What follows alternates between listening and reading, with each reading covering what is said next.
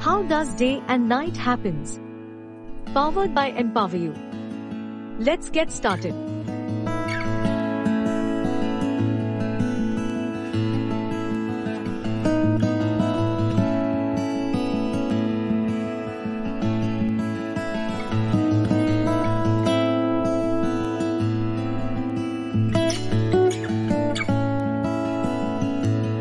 Hey Jerry, what happened to you?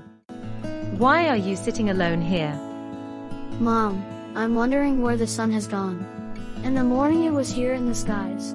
But now I cannot find it. Oh Jerry. The sun rises in the morning and sets in the evening. At night time, we cannot see the sun, but we can see the moon. Moon? But how does it happen? Where does the sun go at night? The sun doesn't go anywhere. From Earth, the sun looks like it moves across the sky in the daytime and appears to disappear at night. This is because the Earth is spinning towards the east. The Earth spins about its axis, an imaginary line that runs through the middle of the Earth between the North and South poles. This means that, to us here on the spinning Earth, the sun appears to rise in the east in the morning and climb higher and higher in the sky towards midday.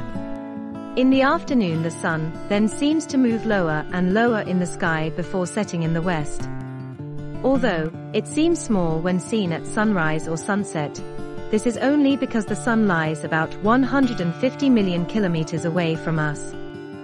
At this distance, it takes about 8 minutes for sunlight to reach us, even when it travels at about 300,000 kilometers per second. This means that we see the sun set 8 minutes after the event has actually taken place. Oh, now I know.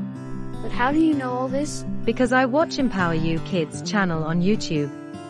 You can also learn such amazing facts on their channel.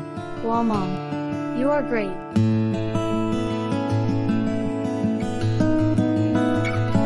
Please like, share, and subscribe our channel. Thank you for watching. Contact us to create such educative videos for your brand.